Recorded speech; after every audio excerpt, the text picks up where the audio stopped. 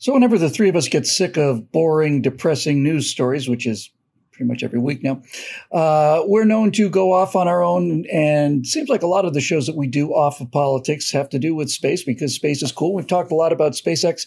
And I want to talk about SpaceX today, but it's not because they've got a new really cool piece of equipment.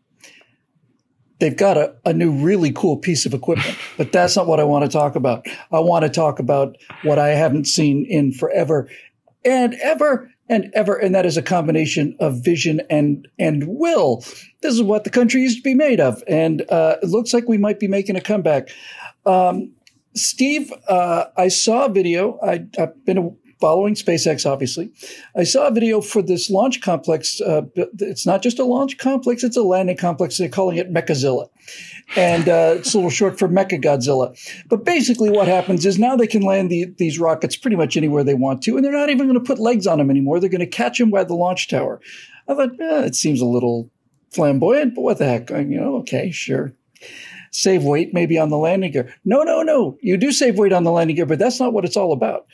The way SpaceX is structuring the future, they plan to capture in the claws of this launch pad. The launch pad will recover the booster, and then it will recover the actual Starship part, the upper stage, after it comes back from orbit, and it will stack them and fuel them. And Elon Musk says he thinks he can turn a Starship around in, is it a month? No, it's not a month. A day? No. He thinks he can fly 3 Starship flights a day. A day. And I thought, come on now, come on. Really. You mentioned in the backstage show, we heard that we could get a shuttle flight every 2 weeks. But 3 flights a day, 1 flight a day is insane. Maybe 1 a week. But then I took a look at it and Elon Musk is determined to put a sustainable city on Mars by 2050. And he is determined it will take a certain number of launches in order to accomplish this.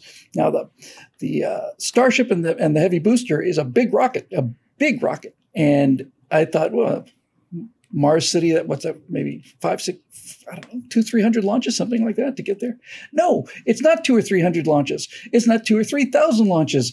It's 50,000 launches to get this city on Mars done. 50,000.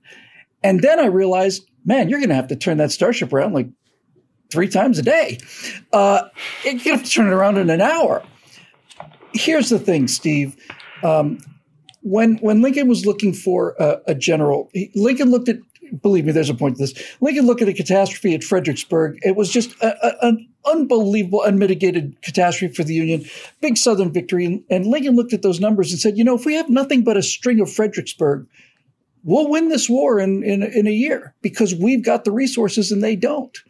And so Shelby Foote said Lincoln spent his time trying to find a general who could face the arithmetic. That was the term he used. Face the arithmetic. We're going to have to kill so many people in order to get this done, and I need a general who's willing to do that. That's what strikes me about what I see with Mechazilla and Elon Musk, Steve. He's a guy who seems willing to face the arithmetic of 50,000 launches, and then, okay, well, if that's what we have to do, let's do it. How do we do this audacious thing? This country was built on that. This country was built on that question. How do we do this audacious thing? And it didn't matter what this was. It changed from time to time, from context to context. But that's how this country was formed, and that's how it was built. That's what made it great right from the start, even when it was just, 3 or 4 million farmers and merchants hugging the East Coast. And it's come back to us in the form of a slightly demented South African dude. I love this. Musk is, I think, a year or 2 younger than I am. I'm 52. I think he's 50 or 51 now. And wow, he's done a lot more than I ever have in a shorter amount of time. Good on you. But I think my favorite thing about Musk is that it's like one of my fellow Gen X nerds growing up with all these sci-fi dreams in the 70s and 80s made it big and is making it happen. I know if it had been somehow me, it was never going to be me, but if it had been somehow me that started SpaceX, yes, I would have named my rocket after the Millennium Falcon. Yes, I would name my launch and catch facility Mechazilla.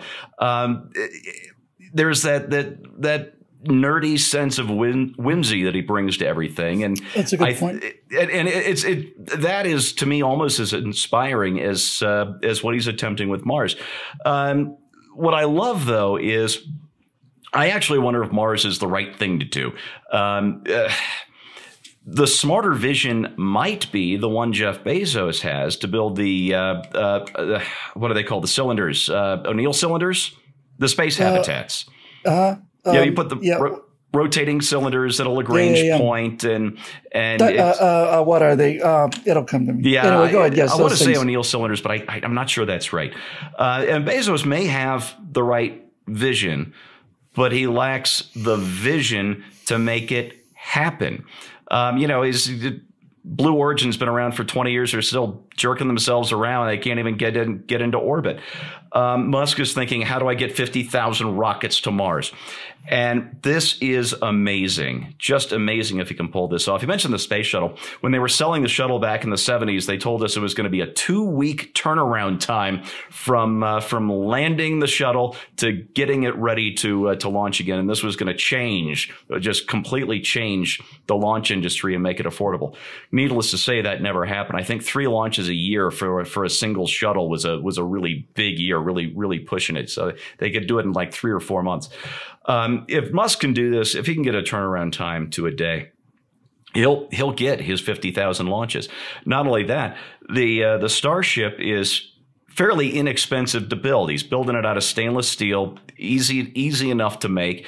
He's turning it into an assembly line process. Again, this is what we're talking about with the vision, Bill.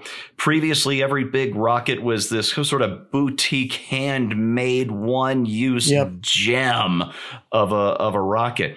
Now, Musk is turning that. He's a combination of Edison, Ford, and P.T. Barnum. And boy, this country needs that right now.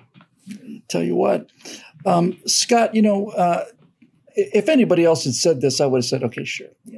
Yeah. But I believe he'll do it. And the reason I believe he'll do it, we've talked about this several times on this show before, as I mentioned in the introduction.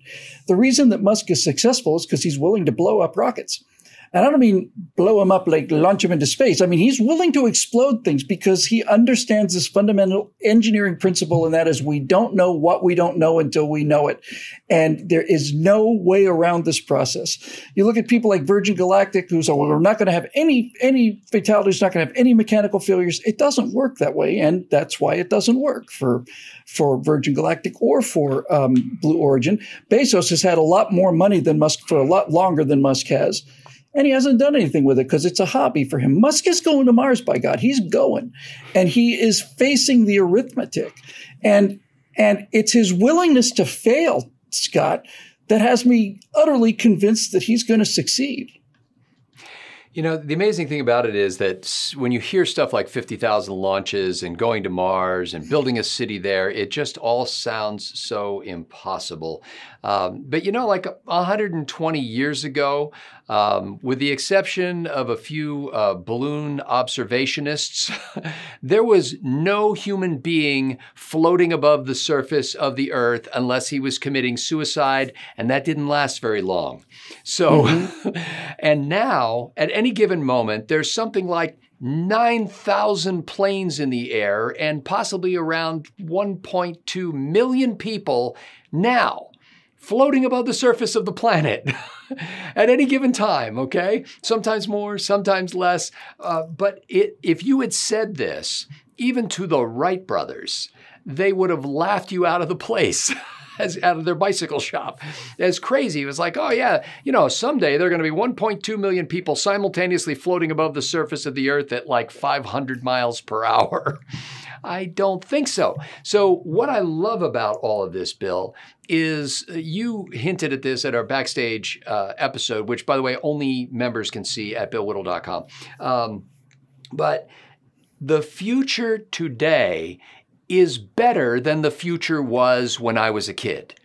And we have waited for decades for there to be a better future than there was when we were kids. Because I remember reading those books in the school library with these sleek cars and sleek spacecraft and all this awesome stuff that we were going to be able to see and do. And at that time, as decades went by, I thought, well, when do I get my jetpack? As you've said before, it's like, and now. Or my spandex jacket. We finally met the guy who read those books in elementary school with the watercolor paintings in them and believed it and decided to do something about it. And he's not the only one. I mean, there are others out there who are attempting spectacular acts too. He's just been extraordinarily effective at doing it. So I just think this is fantastic. I think people need to have a vision like this. It pulls us all out of our quotidian existences and says, hey, it's possible. Your life could be better than it is. You could be the guy who's dreaming of going to Mars, or at least maybe quitting that awful job of yours and starting a new business. One of the Apollo astronauts, when asked about how we got to the moon in the 1960s and early 70s, said that the Apollo program reached 50 years into the future and managed to pull something back and ride it. And I think that's absolutely right. You talk to young people today and they say, well, how could you have gone to the moon in the 60s? Because you didn't have computers. You didn't have all these other things that we've got now. Well, we've got them now. Now we have computers that can land a rocket on its own exhaust plume, and that's groovy.